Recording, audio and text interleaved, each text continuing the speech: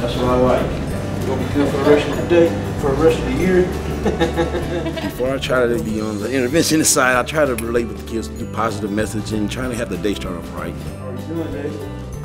How's your day going? Have a good day? Mr. Galloway is Cunningham in a way because he's a mentor for all the children, especially for the young males. He's a coach. He's very proactive. Every morning you'll catch him going to every classroom, and preschoolers love him and they wait for him to come through the door and they're excited and they hug him. And so he's out there all the time before anything comes up. He's always out there trying to see how everyone is doing, check on kids that may have a little trouble or how was your weekend. So he's that bright spot of Cunningham, and he's always smiling, always like proactive, we can do this. So that's Mr. Galloway.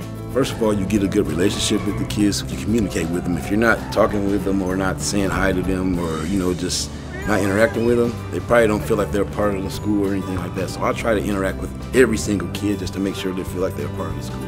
1, 2, 3, Carver! Cunningham is in this connection even with the community and connecting with middle and high school. He's a coach at Carver, so when students leave Cunningham and go to Carver, his expectations are the same, and they know that and they realize that about him, and they have utmost respect for him. The older that they get, they still respect Mr. Galloway. Carver on 3. Carver on 3! 1, 2, 3, Carver! Anything I can do to make a kid's life or even their day better, that's the best part of this job, interacting with the kids.